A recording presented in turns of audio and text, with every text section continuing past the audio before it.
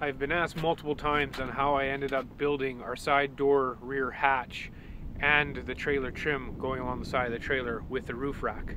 So let's take a closer look, and we'll also do a walk around of the whole trailer build. So you can see this is 1/8 angle. It's sealed all on the edge. It's sealed underneath as well. Every few inches we drilled holes, screwing it in. Then you have the unistrut welded on top, again screwed all the way down, which is holding the rooftop. The roof rack is holding the rooftop tent, or whatever else you want to use. So then we have the screws going down the edge as well. Now for the rear hatch door, we have 1/8 going across. Again, drilled all the holes, welded them all together. The hinges are welded down to the 1/8 trim of the rear hatch. Now for making the rear door,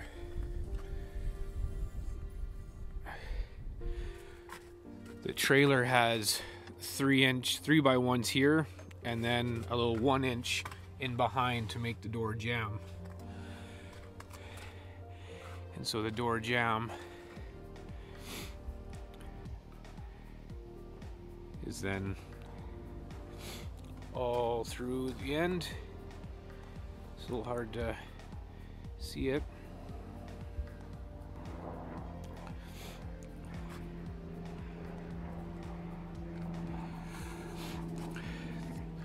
The support lifts mounts are made out of aluminum. They're attached on the bottom inside there and on the rear hatch. And then for the trim, actually is a lip, and I have a rubber seal going around the whole edge.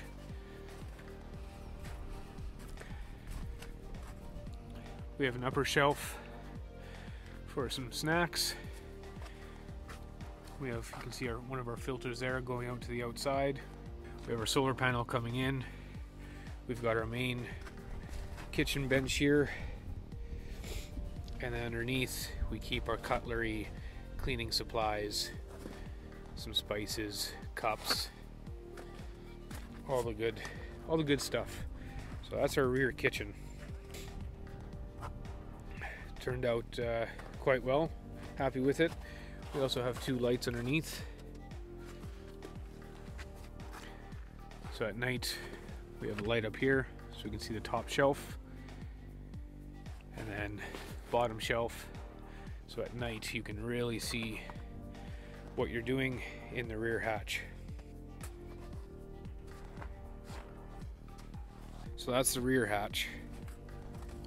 The trim going all on this side with the, again, the strut welded on with the roof rack. So this door trim, same thing as the rear hatch, screwed down, 1/8 flat bar welded on the inside, and then rock guarded. Hinges are welded. We have an RV latch installed. I still have to finish the inside of the rear hatch.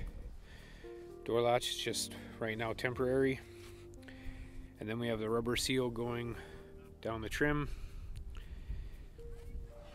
We have our aluminum trim for the side door.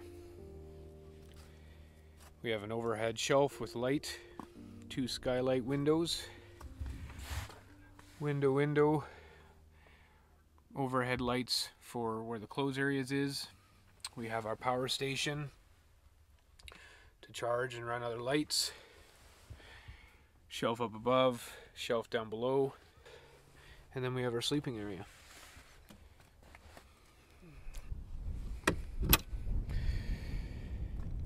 And then we have our front tongue box with all extra gear.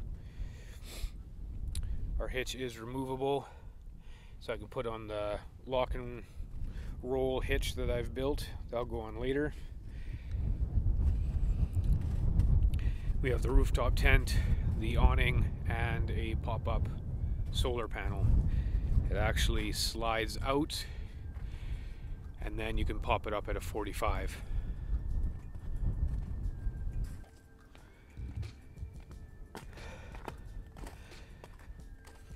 Oh, and the other thing I actually didn't talk about was our rock sliders slash fenders. So they're bolted on, welded right to the fender. So the whole, once 4 bolts are taken off, the whole fender system comes off. And then we have the torsion axles underneath.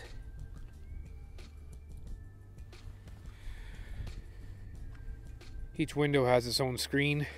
When you open up the inside, to allow air movement, no bugs or anything's going in.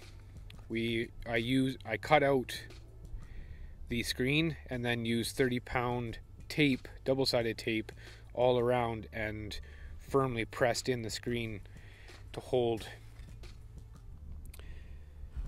in and form to each window. And the outcome is, it's turned out very well and held up very well. Haven't had any issues with all the miles that this trailer's put on so far. The trailer will sleep 5 people. You can sleep 3 in this rooftop tent and 2 inside the cab. If you want to see a more in-depth video on how we built this trailer, or this Squaredrop trailer, in our garage, you can check out the video here. Otherwise, I hope you enjoyed this walk around of our Squaredrop trailer and how we ended up building the trim and our side and rear hatch doors. If you have any questions, please leave them in the comments below. Otherwise, we'll see you in the next one. Coming in, we use some styrofoam or some foam, not styrofoam. In our garage, you can check if you want to see a video.